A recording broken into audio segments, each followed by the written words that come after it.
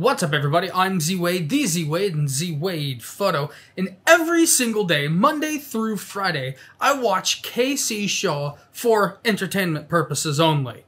If you know, you know. He's always giving me shout-outs, and in one of my videos that he watched, he thought I was going to be taking a picture of the street, and he was waiting for it, but that wasn't what I was really going to do. And I have been waiting for months for clouds appropriate to take that street shot. Now, KC, here we go, buddy. Now, because KC Shaw is a YouTube homie of mine, we're not going to mess around with anything less than the Nikon Z9, the monster, the myth, the legend. And to complete this setup, no 28mm, no 40mm, the myth, the legend in and of itself, the 14 to 24mm f2.8s. And I'm going to see if I can get this in one single shot. Let's go. So I've actually been trying to do this for a couple of months, but we've had nothing but clear blue skies, nothing interesting, just a really boring backdrop. This drought has hit everywhere. There ain't hardly no water in the lake,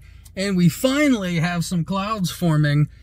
This may be the only shot I got, so whether it's good or not, we just kind of have to do it.